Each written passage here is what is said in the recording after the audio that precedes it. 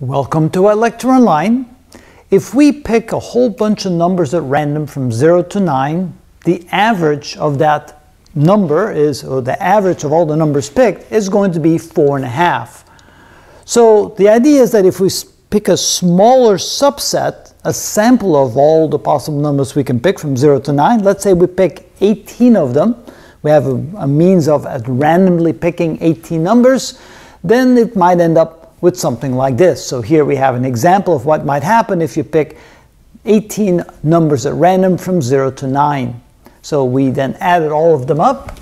It ended up being equal to 80. Then we found the average of the mean of the sample of 18 numbers, which was equal to 5. Now the question is, does that violate the concept that we think that the average should be 4.5? We picked 18, it was equal to 5.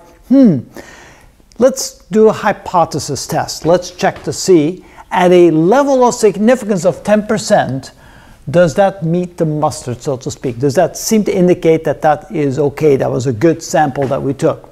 So the null hypothesis is going to tell us that the average should be 4.5, and the alternate hypothesis is that the average is not equal to 4.5. So let's try and see what we get.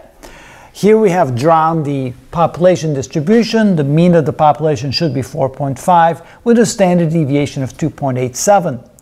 Notice that at 10% level of significance, and we have a two-tailed test because we could be larger or smaller than the average, so we have 5% on the upper side and 5% on the lower side, signifying the critical regions on both sides of the population distribution, which leaves us with 90% in the middle for the non-critical region. We can calculate the test statistic, which is the difference between the sample mean and the population mean, divided by the standard deviation, and multiply times the square root of the sample size. So let's calculate the test statistic and see what we get. So t is equal to, the average that we got was 5 minus 4.5 for the mean of the population, divided by 2.87, and then we're going to multiply that by the square root of the sample size, which is 18. So let's see how big our test statistic is. So the difference is 0.5 divided by 2.87 for the standard deviation, and then multiply times the square root of 18, and we get, whoa, I better do that again because that's a terrible number here. 0.5 divided by 2.87 multiplied times the square root of 18, and that's better. We get 0.739. 0.739. And notice that puts that somewhere about here. Whoop, there's the test statistic.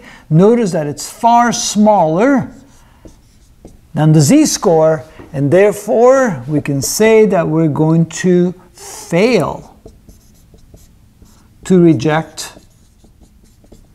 the null hypothesis. So the fact is that the test statistic ended up being far smaller than the z-score, which means we failed to reject the null hypothesis. The null hypothesis is that the average for a randomly picked set of numbers from 0 to 9 should be 4.5, even though our average was 5 when we picked 18 random numbers. That was sufficiently close with the sample size of 18 to reject the null hypothesis. So we still claim that you pick any set of numbers at random, you should get an average around 4.5 or not too far away from that. So it looks like we failed to reject the null hypothesis. We expect that to be a true statement, and that is how it's done. So many negatives in that sentence. Yeah, sometimes it's a tongue twister. They don't know that. They don't care in statistics. The null hypothesis is also a negative. Yep. So there's 3 negatives. Yeah, we failed to reject the failure of... I know, it's a crazy language. That's a terrible sentence. Good thing this is not English, you know.